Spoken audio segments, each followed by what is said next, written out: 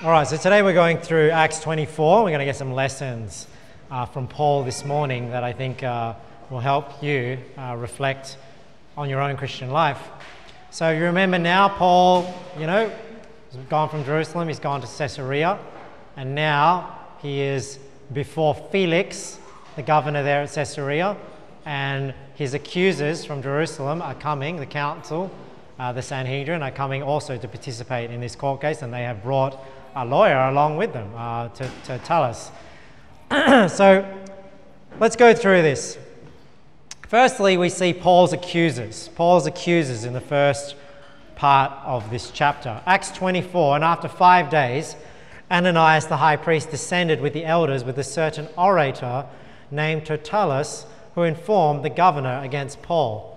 Now what we see here in verse 1 of chapter 24 is we see the hatred that the Sanhedrin and the council in Jerusalem and these accusers of Paul have towards Paul, that they are willing to travel. I mean, there's already political, friction between the Jews and the Romans. They wanted to judge this of their own matter and to take Paul into their own hands, and obviously wanted to deal with him violently. But now they've had to travel all the way to Caesarea under the governance of the Romans, of Felix here. But it shows you when people are driven by hatred, they're driven by this desire to get revenge on somebody, that they will go above and beyond, they will do irrational things. So like here, you can see here the hatred that they have towards Paul, that they're willing to go to such extent for one man and to try and kill him. But it also shows how feared one person can be to the ruling class at the time in Jerusalem, that they're willing to go to such extent to oppress one man. Verse 2, and when he was called forth, Tertullus, I'm not sure how to pronounce that, began to accuse him, saying, so now we see Tertullus, who's like the lawyer that gets up and makes his case, give his case to Felix. And what I want you to note here is just see the difference. I'll point out a few things. The difference between Tertullus and when Paul gives his defense. And I don't know if when you read this chapter and you read the speech of Tertullus, that the just disgusting flattery that comes across in Tertullus and the way he speaks, I don't think it's any coincidence that even the King James Bible in English, this disgusting flattery kind of comes across, and you read it with a kind of snooty attitude. Seeing that by thee we enjoy great quietness, and that very worthy deeds are done unto this nation by thy providence, we accept it always and in all places, most noble Felix, with all thankfulness, notwithstanding that I be not further tedious unto thee, I pray thee that thou wouldest hear us of thy clemency a few words. So in these couple of verses, we see here the flattery of Tertullus to Felix, really buttering him up, talking. I mean, do you really think that Tertullus and the Jews thought this of Felix? No, there was political, distrust and friction between the Jews and the Romans back in those days. But he's willing here to his face, sort of butter him up and just, and you can see this is how they operate. It's kind of like a flattery that comes across to try and get their way. Now, this is something we have to be wary of, right? Now, it's not wrong to compliment people, but laying it on really thick, like Tertullus is doing here. And the Bible talks about being wary of fair speeches, right? Because you don't want somebody with fair speeches to sort of pull the wool over your eyes and deceive you into thinking something false. And we even see here now, like I'm following somebody in the United States, right, with the presidential elections. There's a gentleman by the name of Vivek Ramaswamy. And I think he's actually a good candidate. He's got some really good policies, and I think it's really great. But there's people that distrust what he's saying. Why? Because he's just a bit too slick. He's a bit too fast with his words. They're saying that he talks like ChatGPT. Like you ask him a question, he just knows the answer straight away. I mean, that's a good quality in somebody. But it also makes people wary. And see, we should be wary of that too. When people are a bit too slick, they're a bit too charismatic, that you don't want that charisma, that slickness, that flattery to just let them pull the wool over your eyes to then make you believe something, make you do something that's not right, not correct. And we're warned about this in the Bible. Romans 16, verse 17. Look at this. Now I beseech you, brethren, mark them which cause divisions and offences contrary to the doctrine which ye have learned, and avoid them. For they that are such serve not our Lord Jesus Christ, but their own belly. And look at this. And by good words and fair speeches deceive the hearts of the simple. Like we talk about, music is a very powerful thing. Music has a message. You know, there are ways people talk. The way you communicate is also a skill. And it's a skill that can be mastered and can be used for good or bad. And you know, everyone now has their phones and has social media, and they can listen to all sorts of content, and the content that is the most engaging rises to the top. But just because content is engaging and the presentation is good, you still need to be discerning about whether or not what you're learning is actually true. And don't go, well, I just like listening to the person because they're entertaining or they make things very clear, but what they're saying is not actually biblical. Right? So that's something we have to be aware of. And this is what we would expect of Felix as a judge, right? Not to just have the wool pulled over his eyes by Tertullus, who's just having this fair speech and this flattery, to then, for him to accuse Paul of things that are not actually true. 2 Peter 2, here's some other verses that talk about people with great speeches. These are wells without water, clouds that are carried with a tempest, talking about these false prophets, to whom the mist of darkness is reserved forever, right? So they are going to be condemned in hell one day. For when they speak great swelling words of vanity, look at this, they allure through the lusts of the flesh. And isn't that the truth? The truth is sometimes people like to hear like this sort of entertaining, engaging thing, but it's not because what they're saying is true. It just tickles the flesh, right? It's like with hard preaching. Right? I sometimes think, people like hard preaching when it's talked about somebody else. But when it's referring to them and it applies to them, they don't really like hard preaching. So the question is, do they really like hard preaching, or do they just like seeing somebody else get told off? Because if you like hard preaching, when it applies to you, you'll like it as well, right? Because do you really like hard preaching, right? So here too, we see here, these great swelling words of vanity. They allure through the lust of the flesh. So you need to be careful that you're not being just allured to the lust of the flesh, but actually to the truth. Through much wantonness, those that were clean escaped from them who live in error. Jude 15, so this is a parallel passage to the Peter passage. To execute judgment upon all, and to convince all that are ungodly among them of all their ungodly deeds, which they have ungodly committed, and look, and all their hard speeches, which ungodly sinners have spoken against him. These are murmurers, complainers, walking after their own lusts. Look, and their mouth speaketh great swelling words, having men's persons in admiration because of advantage. Right? So hear what I'm saying. I'm not saying that it's wrong to be able to be engaging, to be able to be educational. I'm just saying be wary of being so taken captive by that you no longer judge what is coming out of the person's mouth. Right? Because that happens. It doesn't just happen with influences in the world. It happens also with preachers. I mean, how many times do people go along, they follow a preacher, they love the preacher, then they just start absorbing everything. They stop discerning what is right and wrong, even coming from the preacher, to the point where when the preacher goes off the cliff, they go off with them. So don't be like that, right? And be careful. Obviously, these verses are talking about false prophets as well, which will do that. But you don't want to be carried away just with false teaching either, by fair words and great speeches, great swelling words. Proverbs 7. So not only do we have to be wary of spiritual uncleanness, there's even a warning in the Bible of physical uncleanness where, when it comes to fornication, there's these fair speeches which talk people into doing wrong. And Proverbs 7 is a warning here to young men of the whorish and adulterous woman. With her much fair speech, she caused him to yield. With the flattering of her lips she forced him. He goeth after her straightway, as an ox goeth to the slaughter, or as a fool to the correction of the stocks, till a dart strike through his liver, as a bird hasteth to the snare, and knoweth not that it is for his life.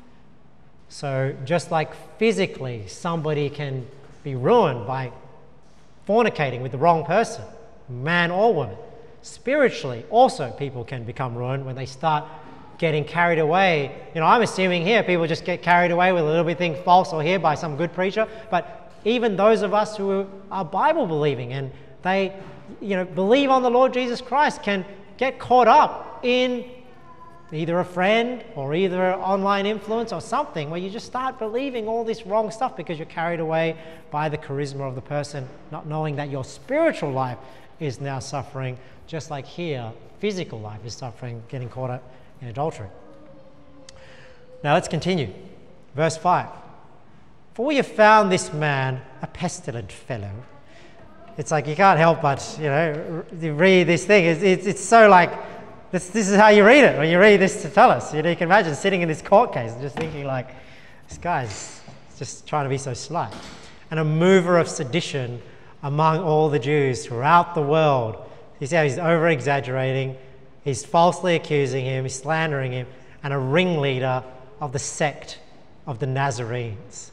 So this is like what happens today, where they mischaracterize things. So this is what lawyers will do, right? When they're trying to think, they will characterize it in a certain way. You can see this is what Tertullus is doing here. And this is what we should not do. So we see in the Bible good examples, bad examples. This is a bad example. When you represent somebody, we should represent them accurately. We should say the truth. We should not try and mischaracterize them so that we become slanderers and railers like Tertullus, even if he's doing it in a sort of pleasant way, quote unquote. It's kind of, stabbing you gently. Who also hath gone about to profane the temple, whom we took and would have judged according to our law. So not only do we see misrepresentation, we see mischaracterization, we see slander, and then we just see outright falsehood, because that's not what Paul did. He didn't do any of these things. But the chief captain Lysias came upon us and with great violence took him away out of our hands. So you see how he's trying to paint this picture like, hey, we were just trying to be peaceful, we're just trying to judge him according to our law. This mover of sedition, this ringleader of the sect of the Nazarenes, and then with great violence, your governor, your captain, chief captain, took us out of our hands, commanding his accusers to come unto thee, by examining of whom thou mayest take knowledge of all these things, whereof we accuse him. So there's a couple of things here that we can apply to ourselves. Sometimes we will be put in a situation where we are mischaracterized, we are slandered, we are misrepresented, and how should we react? So Paul here, I surely would be thinking of the words of the Lord Jesus Christ in Matthew 5.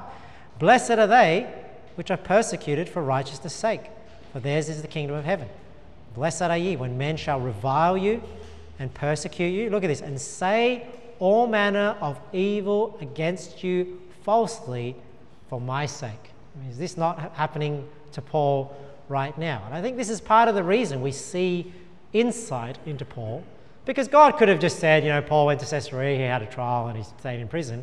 But he gives us this insight so we can have this example to see how Paul dealt with false accusation and having to defend himself and things like that. So we have examples in the Bible, like Solomon, how to deal with the lust for power and money and women, and the evils that it brings and the vanity of it. We have Job, an example of suffering, an example of patience. But now we have Paul, which is somebody who's living for God, doing things for the sake of Jesus Christ, and how he deals with this persecution and this tribulation. Rejoice and be exceeding glad, for great is your reward in heaven. For so persecuted they the prophets which were before you. So Jesus gives us two thoughts there. One is our response to persecution for our faith should not be one of discouragement, but one of encouragement that we are taking a stand for the Lord and that great rewards await us in heaven. But also the second part here is, for so persecuted they the prophets which were before you. You're not alone in that persecution. There are others that have gone before you, and others experiencing the same thing. So you never have to feel like you are traveling alone. And even if you do feel that way, Jesus is always with you. Now, what Tertullus is doing here in Acts 24, the Bible's very clear. Like, these are things that God hates. Proverbs 6:16, these 6 things doth the Lord hate, yea, 7 are abomination unto him. Think about how many things are being done by the council here of this list.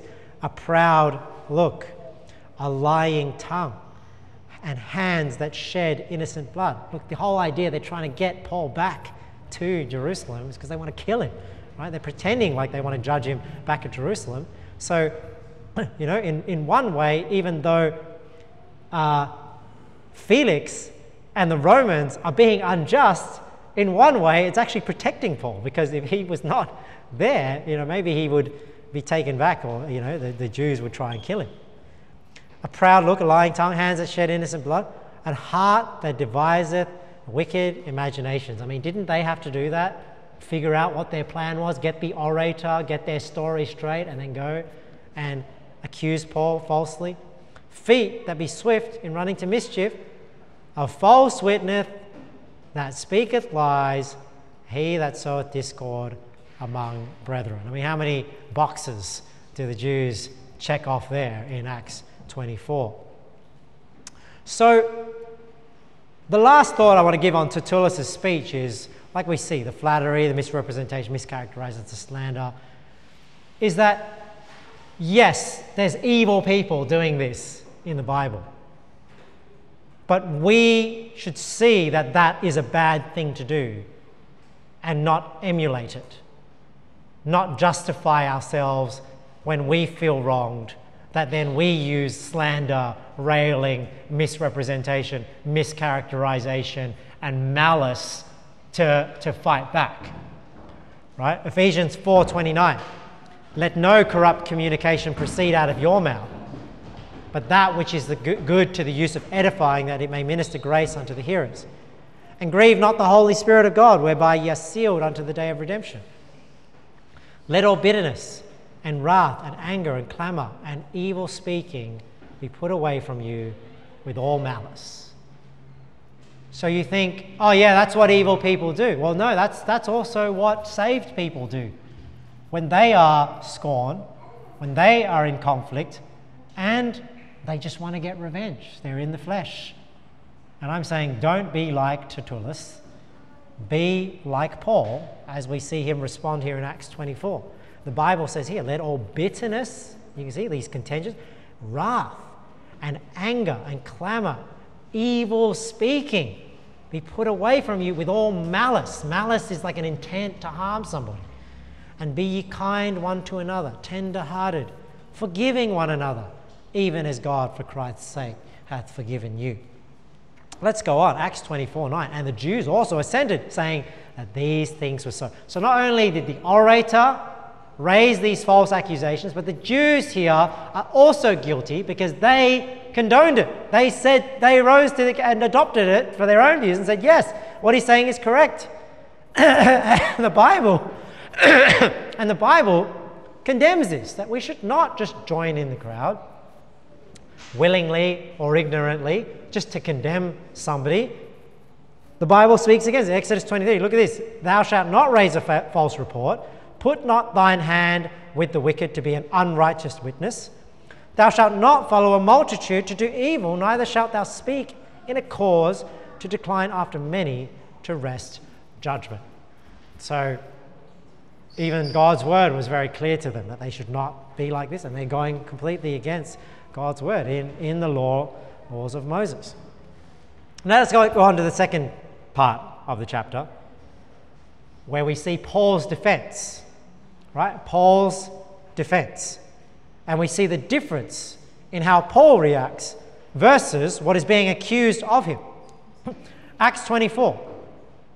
Then Paul, after that the governor had beckoned unto him to speak, answered, Forasmuch as I know that thou hast been of many years a judge unto this nation, I do the more cheerfully answer for myself. So even Paul's opening is very different to Tertullus. He doesn't just lay on the flattery with flattering words very thick. He acknowledges with respect Felix's position, and he is courteous of the opportunity to be able to defend himself. See, so there's nothing wrong with being respectful, being courteous, but we don't want to just have these false flattering words like we see with Tertullus. Because that thou mayest understand that there are yet but 12 days since I went up to Jerusalem for to worship. So now he's giving the context of what happens and denying the false accusations. And they neither found me in the temple disputing with any man, neither raising up the people, neither in the synagogues nor in the city, neither can they prove the things whereof they now accuse me. So Paul here in the next couple of verses, he flat out denies the accusations. So it's not wrong here to defend yourself, because some Christians have the mindset where they just go, oh, well, you know, just leave it for God and just let the chips fall where they may, and they sort of feel like they're not being spiritual by speaking up for themselves. And I don't think that's correct. You know, I think God does help you fight your battles, but you, as a believer, there's nothing wrong with you standing up for yourself. Like Paul here, Paul's not just going to go, I'm just not going to be represented, I'll just let them decide, I'll just leave it to God. No, he stands up and he says, no, what they're saying is false and I have not done these things, right? And they cannot prove the things whereof they now accuse me. Acts 24, and now we see Paul with boldness, with clarity, with courtesy. He just sets the record straight. He's not mischaracterizing anything. He's just saying the facts as they are. And that's really a good principle to follow in our life, is that if we just tell the honest truth and say it in a courteous way, in a respectful way, that's the best way to operate. But this I confess unto thee, that after the way which they call heresy, so worship I the God of my fathers. Is he saying anything false here? No, he's saying this is exactly what's happening. They think it's heresy, but that is what I believe. And have hope toward God, which they themselves also allow. So is he mischaracterizing them? No, he's saying, I believe something which they also allow, which is the resurrection of the dead. That there shall be a resurrection of the dead, both of the just and the unjust. And herein do I exercise myself to have always a conscience void of offense toward God and toward men. This is a great passage I could have used in my sermon last week, where we try and live a life pleasing to God. It can give us a pure conscience and we can live with a clear conscience. This is what Paul did, that he's saying, my conscience is clear, that I didn't do anything wrong. They can't prove what they said that I'm doing. Yes, I believe something they call heresy, but at the same time, their beliefs allow for the resurrection of the dead, and this is what I'm believing about Jesus Christ. And he's saying, hey, I am operated with a pure conscience, like he said in Acts 23. And lastly, here we see verse 17 onwards. Now after many years I came to bring alms to my nation and offerings. So he explains why he came to Jerusalem. Whereupon certain Jews from Asia found me purified in the temple, neither with multitude nor with tumult, who ought to have been here before thee and object if they had aught against me. So what we see here now from Paul is a challenge. So like we said, we talk about, and I sort of I don't coin the phrase, but I tend to think of this as, Ned Flanders Christianity. Because when I was younger, I watched a lot of Simpsons, and we all know Ned Flanders in The Simpsons, if you watched it back then, he was like this pushover, right? Remember Homer take advantage of him, everyone take advantage of him, he was always too shy to and that's what people in the world think a Christian should be. Just this pushover, not stand up for yourself, not somebody, but the righteous, the Bible says, are bold as a lion. See, we're wise as serpents, harmless as doves. There are different characteristics. We're not just old lambs, just dumb, bringing sheep to the slaughter. There are different aspects of the Christian, of being a righteous Christian. There are times, obviously, for different things. But there is a time to be righteous, and the righteous are as bold as a lion.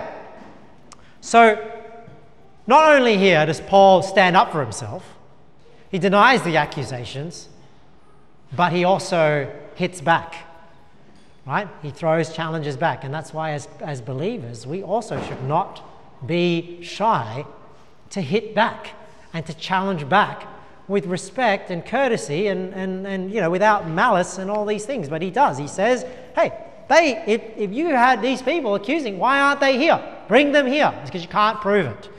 Or else let these same here say, if they've found any evil doing in me while I stood before the council, except it be for this one voice. This is the one thing they don't like. That I cried, standing among them, touching the resurrection of the dead, I am called in question by you this day. Right? So he makes the challenge. Like that is the real reason. You can't say anything else against me, can't prove it. The one thing, and that's the one thing he's willing to admit, by the way that they call heresy. So worship I the God of my fathers, believing all things that are in the prophets. He's saying that is the one thing they have against me, that I cried standing among them, touching the resurrection of the dead, I am called in question by you this morning. Now Paul here, his testimony, reminds me a lot of Daniel. Remember Daniel? They tried to find fault against him, and the one thing, they couldn't find any fault against him, but what did they try and find? We got to find fault against him and his God. Daniel 6:4. Then the presidents and princes sought to find occasion against Daniel concerning the kingdom, but they could find none occasion nor fault. For as much as he was faithful, neither was there any error or fault found in him. Then said these men, we shall not find any occasion against this Daniel, except we find it against him concerning the law of his God. Now what I want you to think about here is, and this is one thing I think this chapter of Acts 24 is really emphasizing, is the importance of having a strong and blameless testimony as a believer, especially in the face of scrutiny. Because here Paul is being scrutinized, but he can stand there with boldness having that blameless testimony. He'd be able to say no and defend it. Same with Daniel. Why can they hold nothing against him? Because he had that blameless testimony. Now, yes, in these situations, they're defending in court, Daniel's ruling, but just think about in regard to salvation. In regards to soul winning. Because the same happens where you make a case and they're judging what you're saying. Your testimony is so important because you don't want to be distracted from the issue. I mean, look at here. Evil people will distract from the real issue by trying to bring up things that they can blame about Paul, things that they can blame about Daniel. That's not really their agenda, but that's what they'll use. So think about when somebody doesn't want to believe on the Lord Jesus Christ. Don't you think they will use our faults? But if we can have a strong Christian testimony, there's less for them to say. Now they have to deal with what we're saying rather than the person. Like here, they have to deal with what Paul's saying. They have to deal with what Daniel believes rather than who they are. Now, does that mean we believe in works salvation? No, but I'm saying your testimony will force people to consider the words that you're saying and not distract from the truth. But your testimony can have the opposite effect if it's not a good testimony. It can distract from the truth. And people may not be so open to hearing God's word because of how we live our Christian life. So consider that when you think about how serious you are about the things of God, that you are removing the power of the gospel to them because it's distracting them from the truth to your life. Whereas, if we have a strong testimony, we can be like Dan, we can be like Paul.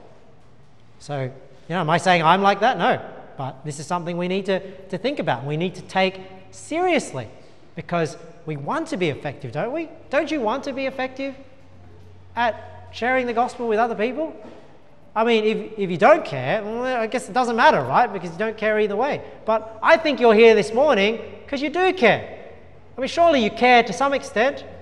So if you care about how your words fall on the ears of others, hey, our testimony is important. How we live our Christian life is important. Not only for soul winning, but also in the face of persecution, in the face of scrutiny. And the Bible talks about this, that, we don't want to get in trouble for for legitimate faults.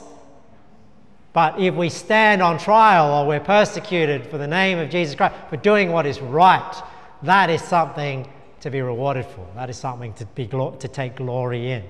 1 Peter 4, if ye be reproached for the name of Christ, happy are ye, for the Spirit of God and of God resteth upon you. On their part he is evil spoken of, but on your part he is glorified. You know, so you don't want people to say about you, you know, you're lazy or whatever, and all these bad things. You know, you want them to say things like, look at Mr. Holy coming in. You know, that's what you want people. You know, if you're going to be reproached, you know, be reproached for being somebody that's above the parapet. You know, it's to somebody that has high standards, somebody that's holy, somebody that does not accept sin. Let them make fun of you for that. Hey, that's where God is glorified, because you're being a good ambassador for Jesus Christ then. But let none of you suffer as a murderer, or as a thief, or as an evildoer, or as a busybody in other men's matters. You know, I always chuckle when, you know, people know I pastor a church, you know, and then they're talking and then they swear, and then obviously they're like, oh, sorry, Victor, sorry for swearing. You know, like they're doing it to please me. But my point is, they notice, hey, there's somebody in there that doesn't swear, that doesn't appreciate it. Hey, that's, you know, they can make fun of me. Oh, you're a person that doesn't swear. But hey, good, right? At least I'm trying to lift the standard for Jesus Christ.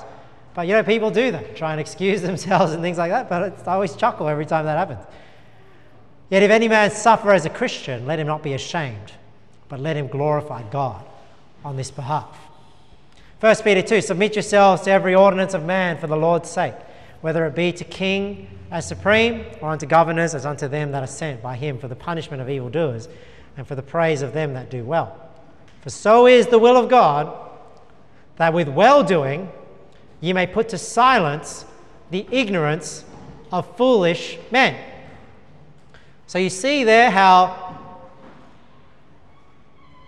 argument is not enough always to win people over and to make them quiet. The Bible says here, how we live, our well-doing, our good works, also helps to put to silence the ignorance of foolish men.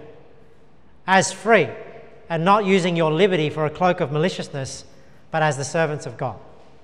Titus 2, in all things showing thyself a pattern of good works, in doctrine, showing uncorruptness, gravity, sincerity, sound speech that cannot be condemned, that he that is of the contrary part may be ashamed, having no evil thing to say of you.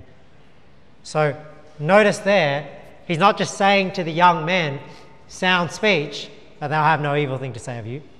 There's also the showing thyself a pattern of good works in doctrine, showing uncorruptness, gravity, sincerity. So you see how the way you live and the way you behave yourself, like David said, behaved himself wisely, also has an impact in the things you say. So it's your words and your actions if you want to have the most impact on other people. So this is why your testimony as a Christian is very important. And we see here in this chapter the difference between Tertullus and Paul. Now let's go on to the last chapter and just finish the last part of the chapter and finish this off, where we see Paul detained. Paul detained. Acts 24, when Felix heard these things, having more perfect knowledge of that way, he deferred them and said, when Lysias the chief captain shall come down, I will know the uttermost of your matter. So, you know, Felix here is obviously an ungodly governor, that even though he knows what Paul is talking about, and why we learn a bit later, because he's married to a Jew. Right? His wife is a Jew, so he's aware of the beliefs of the Old Testament. And we even see later when Paul's talking to him that he trembles because he knows in his conscience that Paul is right. And even though Paul is right, he still delays judgment and keeps Paul in prison. 2 years. You know, now he gives him liberty. So this is where Paul's writing a lot of his letters, you know, and things like that. He's bound. But in one sense, I wonder it's because, you know, it's not ideal. God is using these unjust governors, but at the same time protecting Paul, giving him liberty to continue his ministry, you know, basically protected by the Roman army from the Jews. So, which is an interesting thing, like we talked about in Acts 23, like he's going to Caesarea with, you know, how many, 850 people, whatever. this convoy, being divinely protected, but using the unjust judgment of Felix. So Felix delays this judgment, even though he knows Paul is innocent. He defers the judgment of Paul, defers this decision. He commanded a centurion to keep Paul and to let him have liberty, and that he should forbid none of his acquaintance to minister or come unto him. So this explains why we see with Paul, he's able to have people come and go, he's able to minister to them, but he's saying he's bound because he's, like we know, he's under like house arrest, right? Where he's not allowed to go anywhere, but he's protected, but he's technically bound, awaiting trial. This lengthy court process that is being drawn out just to please the Jews and for them to, not have to release this person that they know will anger the Jews. And after certain days, when Felix came with his wife Drusilla, which was a Jewess, so we see here some insight into why he actually knows these things, because he married a Jew. He sent for Paul and heard him concerning the faith in Christ. And as he, Paul, reasoned of righteousness, temperance, and judgment to come, Felix trembled and answered, "Go thy way for this time." So what is he saying here? Go thy way for this time. He's just saying go away for a certain period of time, right? When I have a convenient season, I will call for thee. So we see here a couple of things. We see here Felix deferred the decision to judge Paul. And unfortunately here as well, Felix defers the decision to believe on Jesus Christ, which is a sad thing, that people, they know what is true, they can't fault it, yet they defer the decision to believe on Jesus Christ. And that's a very sad thing. It's like when we go soul winning, we beseech people, hey, just, if you believe it, just accept Jesus Christ now, because it's a sad thing. If they understand it, they know that they're a sinner, they know the Bible's true, and yet they will not make that decision to believe on the Lord Jesus Christ, like Felix does here and Festus does later. He says, almost thou persuadest me to be a Christian. What sad words, that people get so close to believing the gospel, but for the wrong reasons, they delay it when they shouldn't. So we see here he delays it. He defers the decision for his own salvation. Verse 26. He hoped also that money should have been given him of Paul, that he might loose him, whereof he sent for him the oftener and communed with him. So here we see the unrighteousness, the perverted judgment of Felix, that not only did he defer judgment for political reasons, he also was trying to hanker up a bribe from the Apostle Paul. And he says here, this is why. He kept inviting Paul because he thought maybe he'll wear Paul down, where Paul will just offer him some money to let him go. I mean, what an unrighteous judge. And the Bible talks against this. Obviously, bribery, but the Bible has verses about judges not accepting bribes. Thou shalt not wrest the judgment of thy poor in his cause. Keep thee far from a false matter, and the innocent and righteous slay thou not. For I will not justify the wicked. And thou shalt take no gift, for the gift blindeth the wise and perverteth the words of the righteous. Right? So this is not talking about just receiving any gift. This is talking about a gift that perverts judgment. And this is why judges should not accept bribes. Police officers, those in authority, should not accept bribes. This is why even in corporate businesses, corporate businesses, where you're in sales, you deal in contracts, you need to be very wary of accepting gifts, because it can be seen as, well, now you're conflicted in your judgment about decisions that you're going to make. So you have to be wary of that. These things have to be disclosed and whatnot. So here, Deuteronomy 16:18, we see again, judges and officers shalt thou make thee in all thy gates, which the Lord thy God giveth thee throughout thy tribes, and they shall judge the people with just judgment. Thou shalt not wrest judgment, thou shalt not respect persons, neither take a gift, for a gift doth blind the eyes of the wise, and pervert the words of judgment. So we see here Felix desired a monetary gain over executing righteous judgment. Acts 24. But after 2 years, Porcius Festus came into Felix's room, and Felix, willing to show the Jews a pleasure, left Paul bound. This is 2 years later. Paul is still bound. His court case is still not heard. He's still not released up until the next person comes into office, Festus, and they leave Paul bound. Why? For the right reasons? No, because of political reasons, right? To keep the Jews happy rather than doing what was right. So, what do we see here with Felix? He is an unjust judge, right? He's making decisions for the wrong reasons and condemning the innocent, justifying the wicked. Now, how can we apply this to our lives? We ought not be an unjust judge, right? So we see here, don't be an unjust judge in your life with your authority. You say, well, I'm not a judge, I'm not a leader, but we all make decisions in our life. You know, whether it's in our workplace, whether it's in our family, whatever situation we're in, we are making decisions. Now, are you a just judge in that decision? So don't just apply it to condemning somebody else. Do you get what I'm saying? Like when you're a judge presiding over a decision between other people. What about the decisions you make in your life? You are judging on what decision to make there. What is the right decision? What is the wrong decision? And do you judge righteously? Do you do the right thing? When you make decisions, do you do it according to truth and not just what is expedient? Do you make wrong decisions because of money, right? Like Felix did here. He desired money rather than what was doing or what was judging what was right.